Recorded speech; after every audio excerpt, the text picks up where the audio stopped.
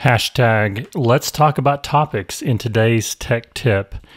So if you're in Chatter, you can actually use hashtags. And I don't know if you know this or not, but hashtags are a good way to introduce topics. And so by using hashtag, you can press enter to add here, and it's showing that it's getting ready to signify this as a topic.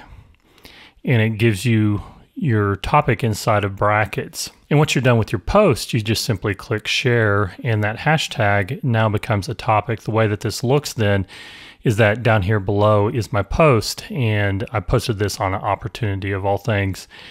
But you can click on that to get to the homepage for that topic. And here's the homepage for the topic of admin. And as with anything in Chatter, you can follow that. So you can stalk this hashtag if you want.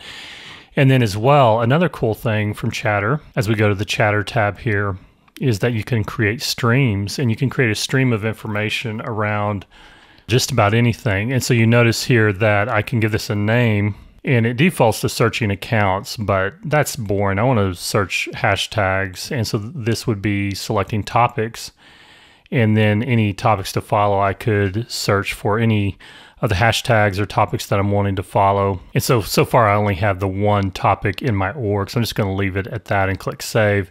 And so now anytime that there's a new Chatter post that has a topic of admin, then that will appear in my stream as well. And you can have multiple streams that you set up, and you can pull those up from the Chatter tab as well. So hashtag it away and create topics in Salesforce, a cool tech tip from Mike Wheeler Media.